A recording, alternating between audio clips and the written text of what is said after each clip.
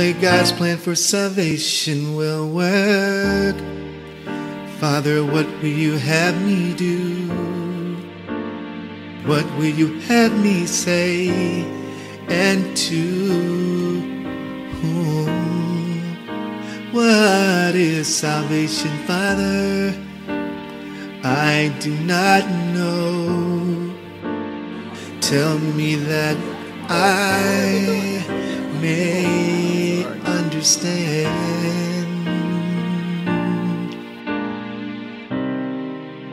Grievances is an attack on your plan. Holy Spirit, please help me to understand, so that I can do what I can to ensure God's plan. Only God's plan for salvation will work. Father, what will you have me do? What will you have me say? And to whom? What is salvation, Father? I do not know. Tell me that I may understand.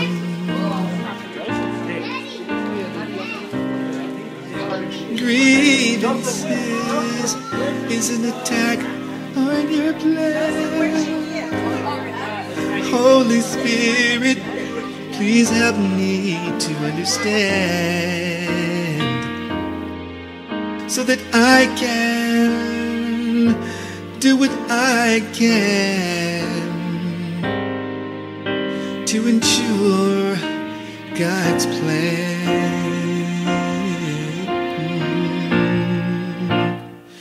Only God's plan for salvation will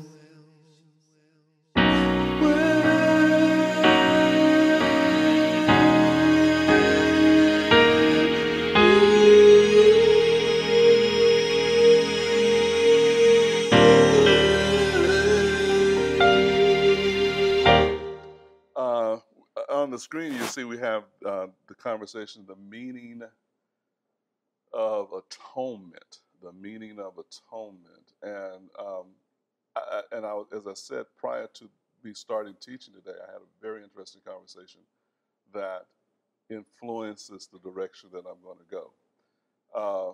We have been talking about identity because I'm convinced that once we have our true identity, then a lot of things will fall away from us.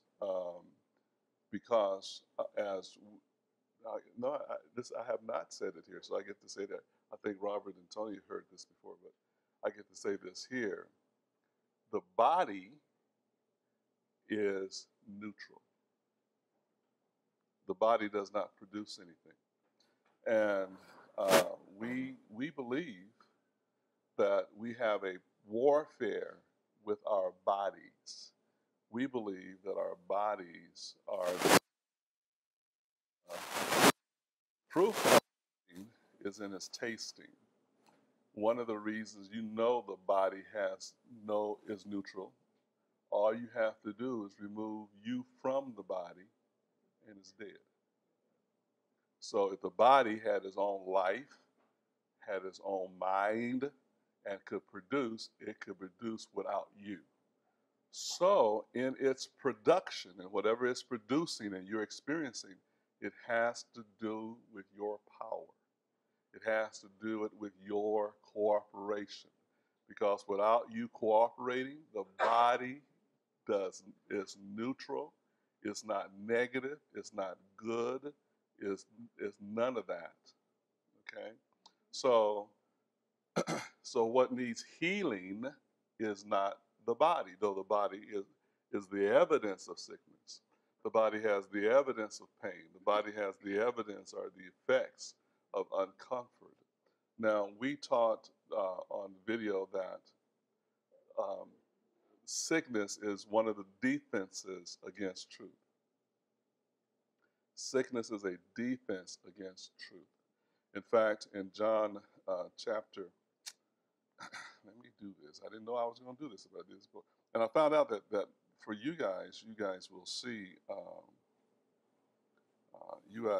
my notes on the screen, but for the video, the screen is gone. The video it doesn't pick that up, but you guys can see it. It's white on the video. In John chapter 8, verse 32, Jesus says, "And you shall know the truth, and the truth shall make you free." Okay? You shall know the truth, and the truth shall make you free. Now, if you're just an average thinking person, you would think, well, I will be free of sickness. I will be free of depression. I will be free of guilt. I'm free. I don't have any negative thing in my life because the truth has made me free. So most of us are not free. So it would be very conducive to us to find out what truth he's talking about, because apparently he's not talking about the truth we think we know. Because we know truth, or we think we know truth, and yet we're still bound by something. Okay? So now this has nothing to do with condemnation. This has nothing to do with nothing other than educating you to get you to understand more about the truth. Amen? And the truth deals with your identity. And the problem that we have is from birth, we have been fed lies. So I don't care how old you are, most of your life, you've heard a lie about yourself. So you add that with days, hours, minutes, and seconds, it becomes very difficult to unravel what you think you know. That's the challenge, is to unravel what you think you know. All right? So one of the challenges that we discussed yesterday, as we were talking about identity, the question came up, well, do you believe in angels? Do you believe, because I don't believe in spiritual warfare anymore. Do you believe in, well, at least not the way they teach it. I got another take on it. Do you believe, and I'm trying to help this person get over some challenges that they have by telling them the truth. So they asked me the questions that actually have them in bondage. And so, do you believe in this? Do you believe in that? And so what we shared with them was, it starts, see, you're starting at the wrong place. All of this starts at the fall. That's where it starts, the so-called fall. Everything else happens after that. All this stuff about casting out demons, casting out the devil, none of that was an issue before the fall. So then the next question was, well, do you not believe that Satan fell and he brought a third of heaven with him? I said, I have a conversation on that, but I can't give it to you in 30 minutes. And then they smiled at me because they've heard my teaching on that. So like they go, okay, all right. They came back to me and said, they go like, okay, I remember. And so they kind of like left that alone because, in short, most of all of that is mythology. That's Greek. It has nothing to do with God revealing himself to humanity. And all that stuff is Enuma Elish and all that kind of stuff. It's all breeded into what we call Christianity. And we're trying to give explanation to our historians' superstition. Has nothing to do with your identity. I said, let's talk about your identity. You ain't no angel. Let me deal with it. Let me deal with who you are and the fact that you're the one that don't have no peace. Let's not sidestep this. Let's stay on course about what we're discussing, about your liberty that you have in Christ, about the success of the cross and how there is no warfare. See, with most people in the belief Christian think they're warring with something. They're warring with their marriage is under attack. Their bodies are under attack. They have a problem with their boss. The devil is in their employer. The next door neighbor's dog is demonized. Uh, they got demons and devils everywhere, and this is spiritual warfare.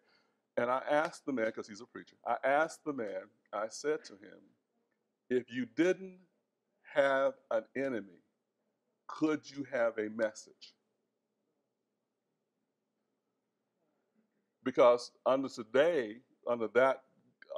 our brothers and sisters and that sect of our brothers and sisters, they have no message apart from war.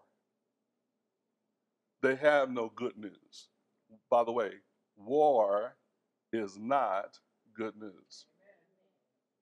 I said, you guys have privately and slyly implied that I'm New Age. And I said, well, if I'm New Age, so is Jesus. Because he came and upset the old age. He's against all the old to establish a new. So if I'm New Age, then I'm in good company because Jesus is New Age. Okay? Now, so there were some questions. What about casting out demons? So all right, I said, you got to go back to the beginning. So let's go to Genesis chapter 3.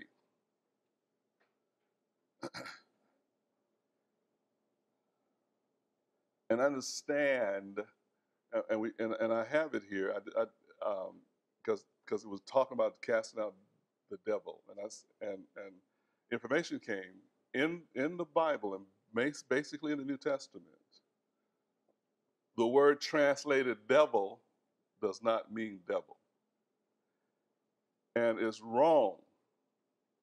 There's 119, 117 instances, and it's wrong. The word devil is used incorrectly. There are about 36 places that the word that's used devil could be translated devil, but it's not speaking of what we think is the devil. Y'all, you will know this in a minute, okay? So here we have in chapter 3, verse 1, it says, now the serpent was more cunning than any beast of the field which the Lord God had made. And he said to the woman, has God indeed said, you shall not eat of every tree of the garden? This is more interesting. This word cunning, it can be translated as wise. All right? That's at the beginning, you catch one error. This serpent is presented himself as being wise. He's presented himself as being more wise than Adam and Eve. Now, God has already assured them that they are created in his image and his likeness, and they are the rulers of the earth. Everything is subject to them, and they buy into this serpent as being more wise. That's like some 2-year-old coming and telling you that they have wisdom you ought to follow. That's what this is. So to listen to the serpent is an error.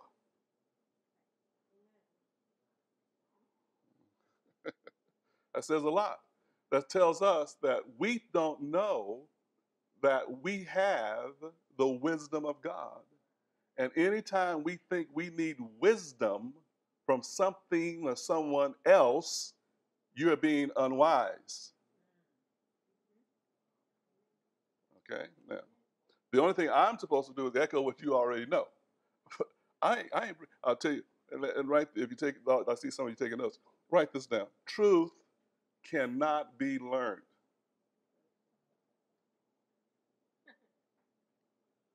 And that's the whole problem. That's why you got all these Bible schools, you got all these people trying to remember scriptures and all this kind of stuff.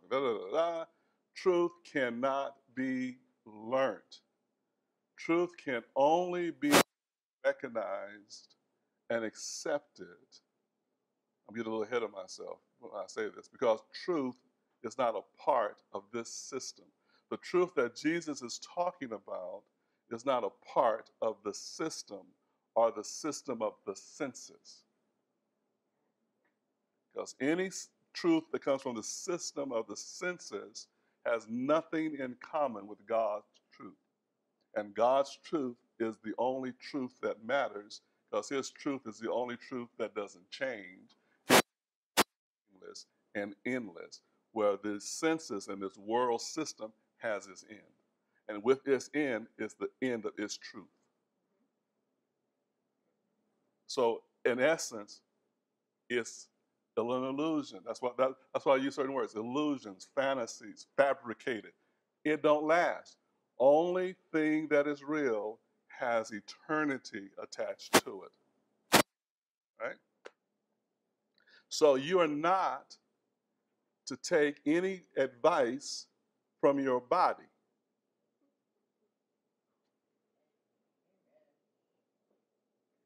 One more time. Because your body has a voice, and your voice of your body is the Antichrist. Because when you're sick, it's telling you you're not healed. God's word never changes. Don't have no compromise. And his word says you're healed. Amen. Your health, you're well, your well-being. But your body says, no, I'm sick. And here's the evidence. So the prophet says, well, whose report are you going to believe? You think that's something to do with a preacher or the newspaper. No, that has to do with you. You are giving yourself a report. And you're looking outside of yourself to find out who you are. And see, that's the problem.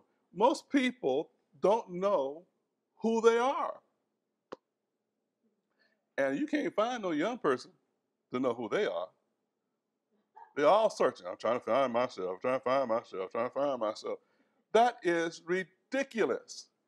You are who God created you to be.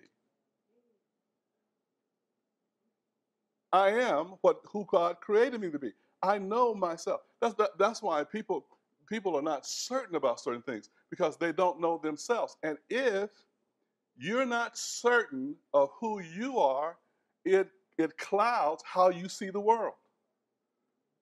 See, you see the world through lenses of uncertainty. And if you're uncertain about who you are, you're gripped with fear. Amen. You're gripped with fear.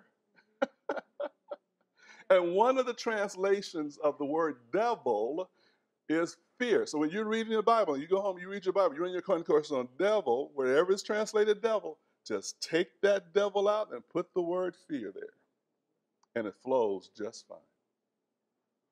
And as a roaring lion, he's prowling around seeking, talking about the devil, who he may devour. So who's trying to devour you? Fear. Fear is trying to devour you. I talk to a lot of people who say, God told me I'm this, and God told me I should do that, and God showed me that I would be here, and they're not there. So if you look at all the people that when they were young said that God said to them, I'm going to do this, I'm going to go there, I'm going to be this, and look at how many actually accomplish what they said. God told me is this high, and the people who accomplish it is that small. I believe that everyone can hear the voice of God. And I believe that God told them. So what stopped them from being, oh, it went dark. So that's okay. What stopped them from being, back to the movies. What stopped them from being what God told them? Fear. Fear is what stopped them. Because if they were what God told them to be, they would be doing what God told them to do. But fear made them afraid to move forward. Fear told them, oh, you can't do that. That's that serpentine thought that comes to be wiser than God in your ear. And we tend to listen to the lie before we believe the truth. Why? Because of fear. Fear makes you look for somebody else's opinion than to believe God's word. Fear is devouring you. Fear is tormenting you. Amen. Fear makes you think you're in some kind of warfare. There's no warfare. So what needs to be healed is your mind. And you need to get rid of the spirit of fear out of your head.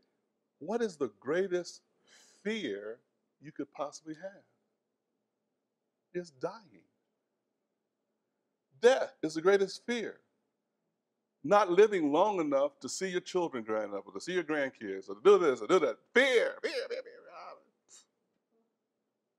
You should say, I am as God created me.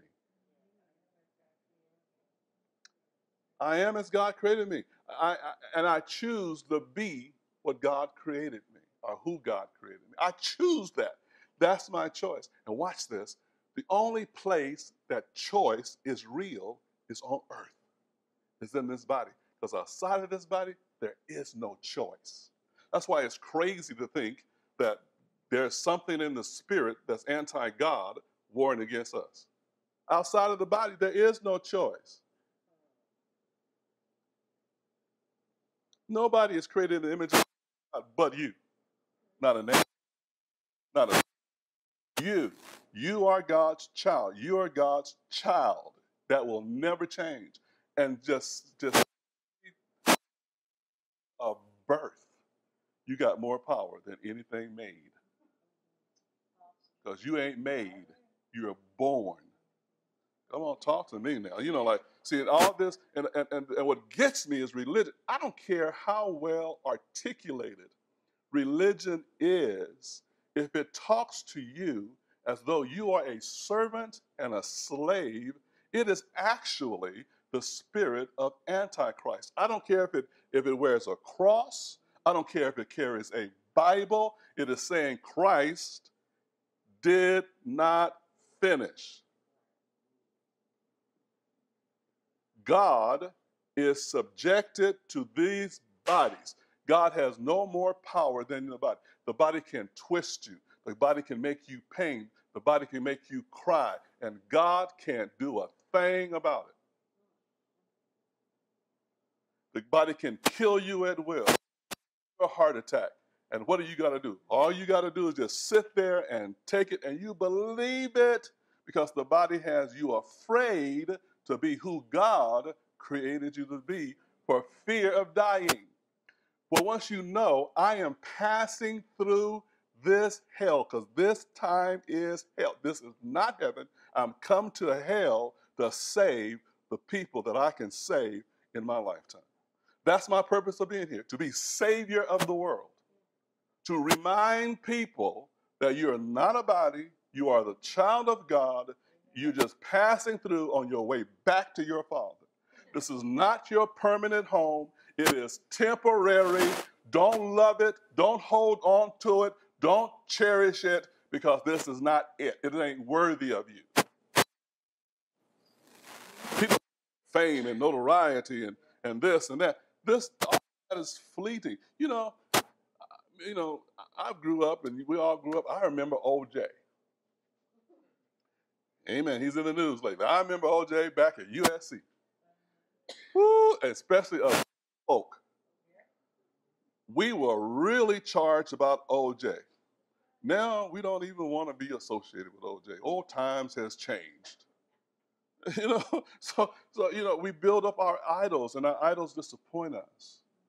We go after dreams and goals, and once we attach them, they're not fulfilling to us because nothing in this system can help us.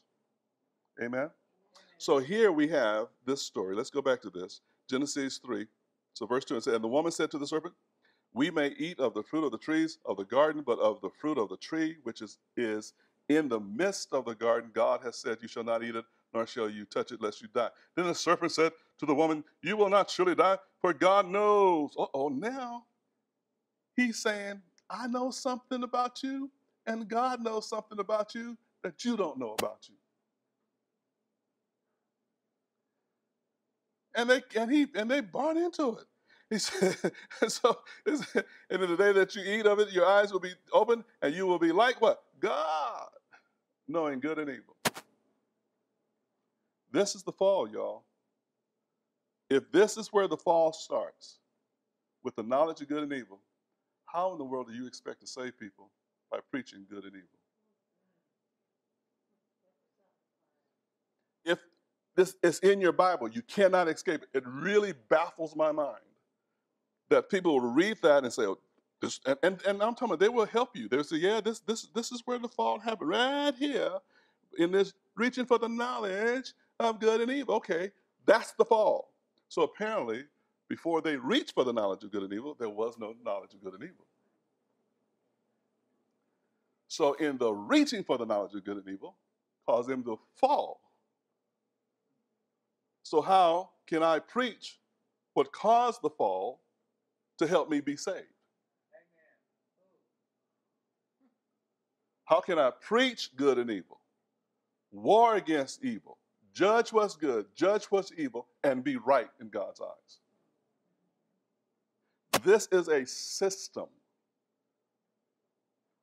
This is a system. I told you this a couple of weeks ago. I remind you of this. Jesus standing before Pontius Pilate, and Pontius Pilate is acting as though, okay, do you want to give me a defense? These people are trying to kill you. And Jesus looked at Pontius like, man, you ain't got the power over me. I'm here because I choose to be. I'm kind of paraphrasing. That's a little weak in redemption of that scripture. And Jesus went on to say to him, listen, bro, my kingdom I come from has nothing in common with the structure of, nothing in common with the political or the religious structures of this world.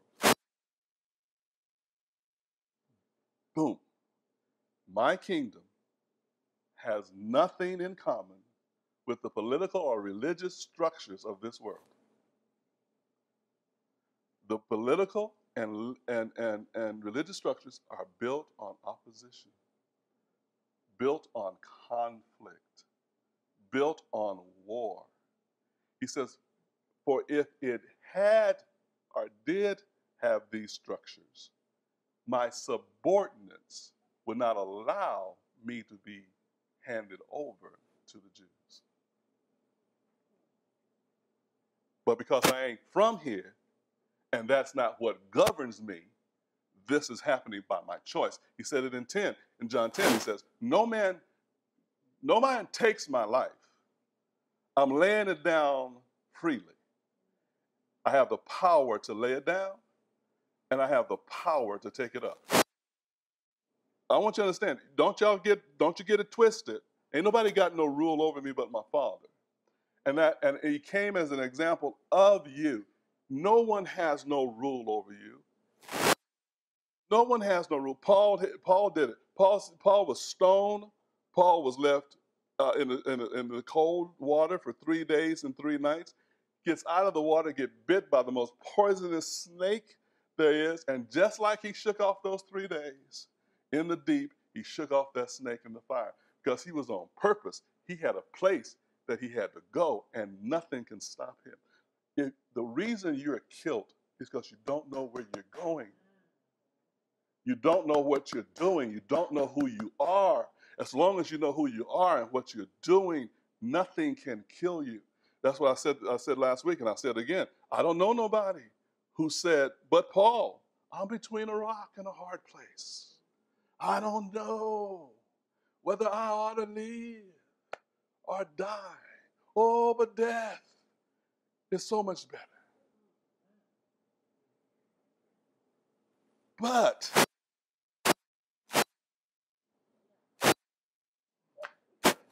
I'll remain. He had his purpose. And when it was over, he knew it. So I'm quick. It's over. I finished. I kept the faith. I finished my race. I finished my race. And I'm ready. I'm ready. See, you got to know what you're here for. And you should not die until you are ready. No diabetes, no strokes, no wayward bullets, not shot by the policeman, no car accident, the plane gonna fall and drop and you die. None of that can happen. The reason Paul on the boat, he said, they were tossing, they throwing stuff out, and he said, man, be of good courage, because I'm on this boat. I'm here. Ain't nobody gonna lose their life. You got to understand, you are where you are, and because you are there, it's safe. Because if you wasn't there, it would be all chaotic, because you know who you are. You know your anointing. You know your ability. You know your assignment. And everybody assigned to you is safe. My wife and I was talking about the other day. That's why certain people attached to me will have certain problems, because they receive it. Oh. They receive. They receive. I'm safe. I'm covered. That's the best place to be, is covered. I'm in the will of God. Amen. I'm where I'm supposed to be. I honor where God has placed me. I'm safe. Amen. So you need to know that you are safe. No fear come and rob you and steal you from your safe place. Amen. The word is coming and washing you and cleansing you from all things. You just accept that word. Man, just bathe me, Pastor. Do your job. Like Peter said, not just my hands, but my feet, my whole body. Jesus said, no, man, you're already clean. I don't need to do all of that. But that's the idea. You got to understand what the word does for you. And Satan will pull you from your safe place. Not every place is your place.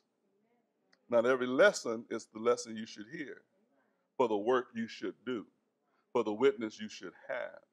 They all have its place, but it's not for everybody. Are y'all listening? God assigned you. Just like you're assigned to me, I'm assigned to you. I can't go run around just pick anybody I want.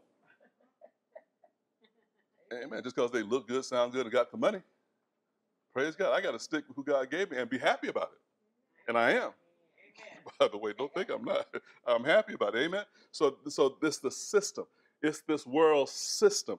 And when you see Jesus casting out demons, he's not casting out demons. He's snatching souls out of the system. When he's laying hands on the sick, he ain't rebuking sickness. He's snatching the soul out of the system and reconnected them to the eternal habitation of wellness. Jesus looked at the paralytic and he said to him, your sins are forgiven. And those Pharisees and scribes talking about who can forgive sins but God. Who is he? Ain't nobody can forgive no sins but God. And he looked, and he knowing their thoughts, he said, well, what's easier to say? Mind you, he ain't died yet.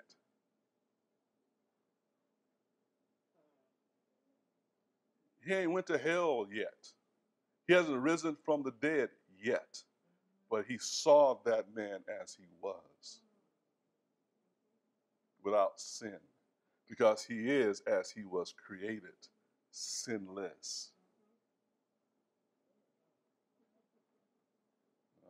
I got some more, but I'm out of time. I got some more scriptures for you guys. So hopefully I'll pick this up next week, but I'm out of time. And it's right there. Like Jesus says, well, some of y'all used to be hoes and prostitutes and homosexuals and da-da-da-da-da-da-da. You used to be that. I'll paraphrase again, but you've been washed. And then in Colossians chapter 2, it says, and he took the handwriting, the law, that was against all of us, and he nailed it up on the cross. He's taken the law out the way. That is the law. It says, all things are lawful for me because there is no law against me. I can do whatever I want because Jesus' work was that good. People stumble. You mean that I can go sin and do whatever I want to do? You mean I can do whatever I want to do and still die and go to heaven? Yes, I do that. I do mean that. But if you have your identity correct, you wouldn't want to do those things unless your identity was flawed. You would have to be insane to go against yourself. Because all you be doing is sinning against who you are. And all God would say, oh, my poor child's out of their mind. I can't hold it against because they're crazy. Because madness has gripped their reality. He ain't going to judge you for being crazy. Because you're still the way he created you. Holy, you're created after his image and his likeness. If he's holy, then so are you. Amen. If he's perfect, so are you. Is he sinless? So are you. You just caught in insanity, punishing yourself for not being what you are, trying to be holy and you're already holy, and punish yourself with sickness, and punish yourself with heart attack, punish yourself with cancer. Every time you go, ugh, you're causing that pain to go in and come out as some kind of fruit in your life. And the best healing is to realize and concentrate and meditate on your wholeness, your oneness with God. I live until I'm tired. I don't care what the doctors say. No death can take my life until I am finished with it. I am not afraid of dying because the worst that can happen to me is I wake up in glory. It's like moving from one room to another. There's nothing to fear. There's nothing to fear. I'm eternal. The body is not, but I am. Amen. Well, praise God. I had my 30 minutes a long time ago. So we just want to encourage those who are watching that God has plans for your life, and none of those plans include defeat. People of Greater Los Angeles, Apostle Will Wheat has a word from God that is revealing, powerful, and life-changing. Every Sunday, lives are being transformed by this powerful word from God. Families, businesses, church leaders, and the world are hearing God's plans for their lives. And none of those plans include defeat. It has been said that there have been Jesus sightings in his services. So you owe it to yourself to be a part of one of the greatest movements and Jesus sightings that this city has ever experienced. And you can download Apostle Wheat's Sunday messages for free at nccfc.net. nccfc.net. Sunday services are at 1 p.m. and midweek services are Wednesdays at 7 p.m. There is faith for your destiny at nccfc.net.